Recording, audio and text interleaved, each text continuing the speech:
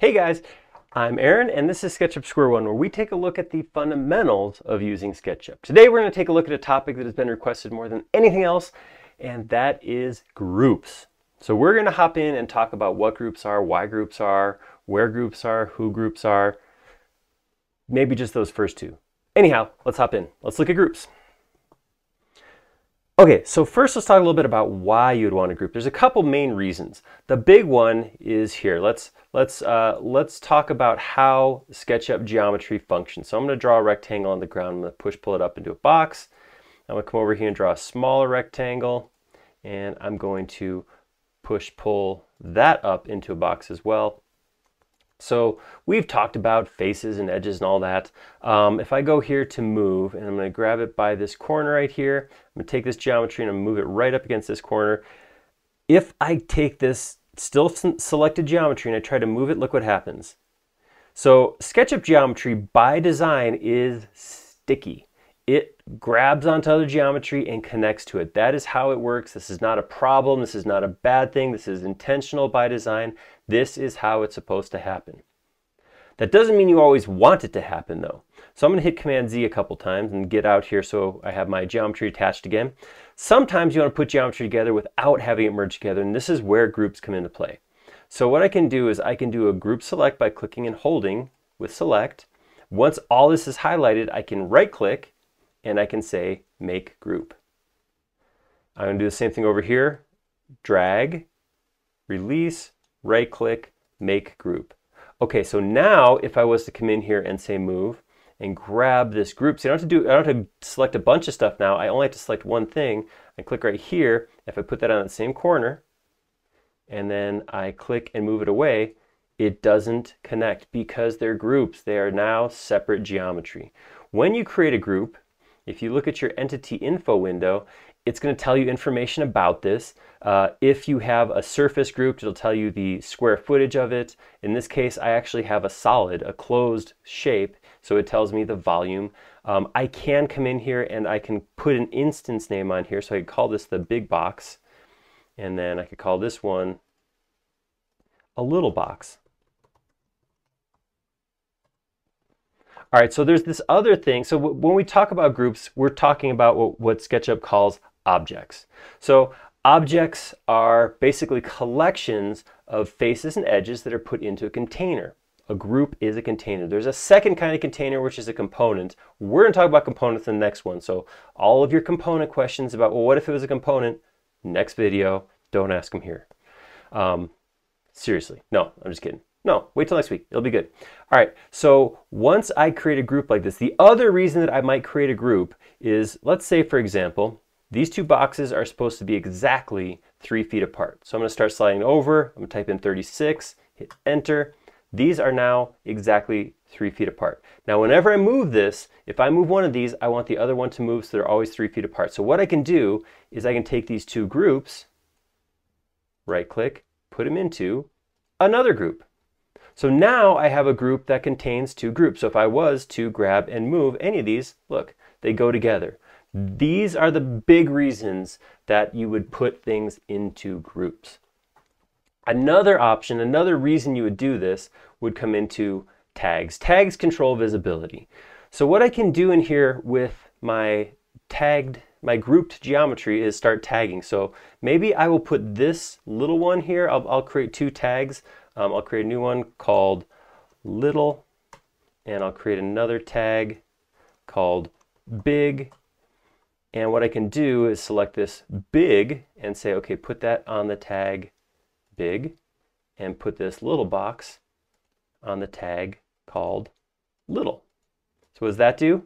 Well, that means when I come into my tags and I start turning them on and off, I can actually control the geometry of those things separately. And the cool part is, even though this is in one group, so they're still going to move together, but I can turn them on and off separately. And guess what? Because they're in a group, they're locked relatively, so even if it's not visible that I can't select it, it's still going to come along with it. Groups are incredibly important. It's how you want to create everything in SketchUp. Anytime you put in enough geometry that you would consider it to be a thing, you want to put it inside a group. In fact, you don't even have to wait that long. Let's go ahead and move this over. And let's start a group from scratch. If I click here where there's nothing, I can click Make Group right from the start. And then I can just start drawing. So maybe I'm going to come in here and I'm going to create a shape like, it doesn't just have to be boxes. So here's a shape like this, and then I'll push-pull that up. And then when I exit out of this shape, it is now inside of a group. So here's another cool thing about groups once you put it into a group. If I go to Move, look at one thing. So if this was just geometry and I wanted to grab it, I'd have handles at the endpoints, midpoints of lines, that kind of thing. Same thing here, but I also have the ability to grab it by the corner of the group. So even though there's no geometry right here in the corner, I can grab it and I could line that empty corner up with the side of this group over here.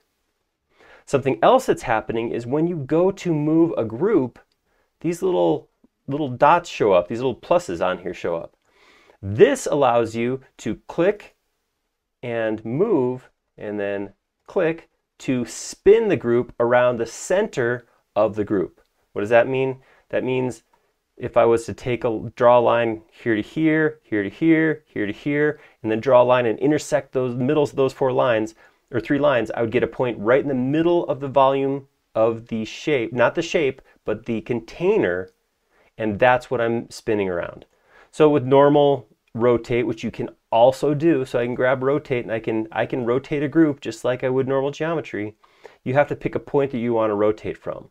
The nice thing about rotating a group is you are always rotating around the center of the container. So no matter what, no matter how the geometry inside looks, I'm always rotating from the very center of the face that I'm clicking on.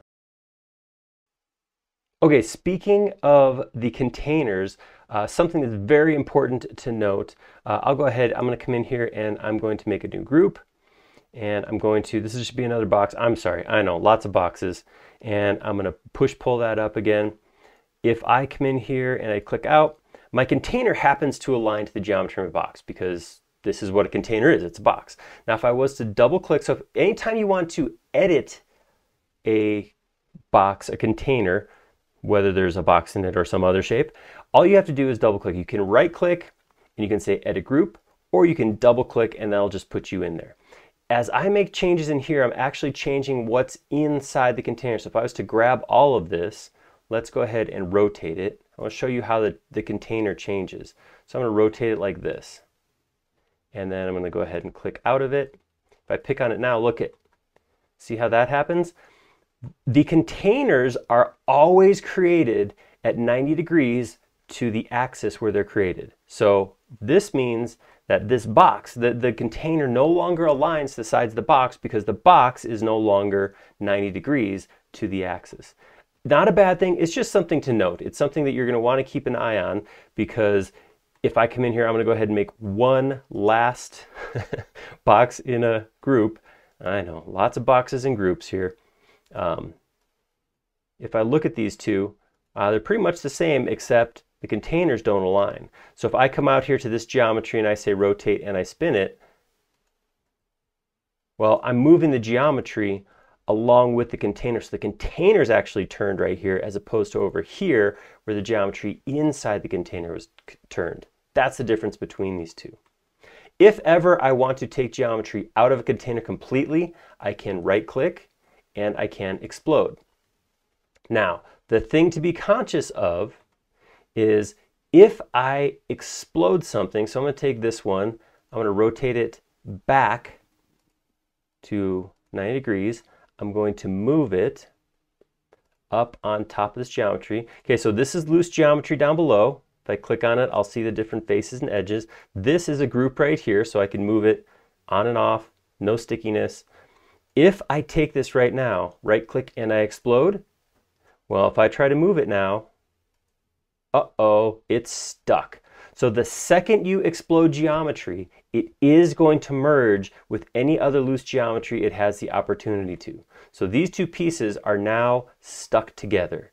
I would have to manually go through and separate those or undo a couple times to get into the groups, but these are now joined together, just like SketchUp likes to do with all loose geometry. So I know there's more to groups. There's more to objects. We are going to, next week, like I said, we're going to come back and we're going to talk about components. And I think that's going to catch us up on some of the points that I missed there. There's some pieces I want to talk about, and I had to hold myself because that's a component thing. We'll talk about it next week.